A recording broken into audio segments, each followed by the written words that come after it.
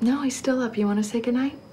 Here's Daddy. No. Look, the plot of this phone call just isn't working for me. It's ordinary, it's pedestrian, I've seen it a million times, okay? Excuse me. Excuse me, there's no edge. There's no edge to it. There's no edge to it. He's just got out of prison, all right? He's just got out of prison. Daddy's in Cleveland. He just got out of prison. He's a very dark and mysterious figure in your life. Very dark and mysterious to you, No, okay? he's not. Yes, he is. Dark and mysterious. You hardly know him. In fact, you don't even call him Daddy. To you, he's Frank. To you, he's Frank. That's how detached you are. That's how separate you are. He betrayed you. You want to kill him, but you keep it locked up inside in here, okay? But one day, vengeance. Vengeance. Can you say vengeance? Vengeance.